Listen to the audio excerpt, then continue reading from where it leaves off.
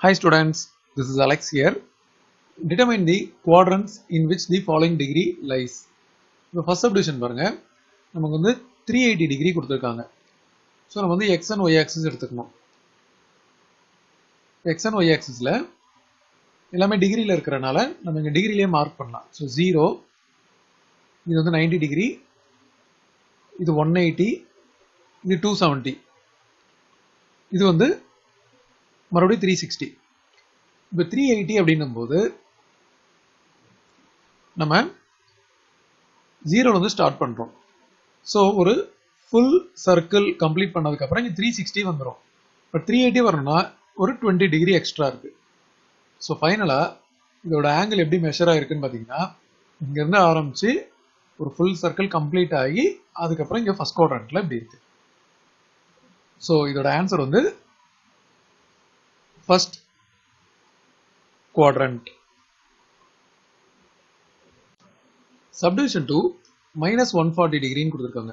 So as usual நம்ம x axis y axis போட்டுட்டு 0, 90, 180, 270 and 360 mark பண்ணியாச்சு.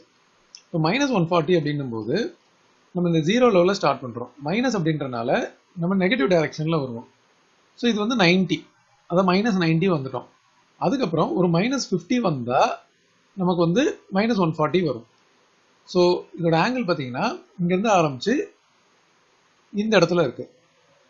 ஸோ இது வந்து தேர்ட் குவாட்ரண்ட். இந்த ஆங்கிள் மைனஸ் 140 இருக்கிறது தேர்ட் குவாட்ரண்ட். தேர்ட் சப்டிவிஷன்ல 1195 கொடுத்துருக்காங்க. ஸோ இதை நம்ம 90-90 ஸ்பிளிட் பண்ணா ஈஸியா இருக்கும். ஸோ நம்ம 90ஆல டிவைட் பண்ண போறோம். ஒன் டைம் இங்க 90 வந்துருச்சு. ஸோ பேலன்ஸ் வந்து பார்த்தீங்கன்னா 29. இங்க ஒரு 5 போட்டாச்சு. இது நம்ம 3 டைம் போட்டா 270 வந்துரும். ஸோ பேலன்ஸ் வந்து 25 இருக்கு. அப்போ இந்த 1195 நம்ம 90 into 13 அது போக ரிமைண்டர் 25 இருக்கு. ஸோ நம்ம 0 லெவல்ல இருந்து ஸ்டார்ட் பண்ணணும்.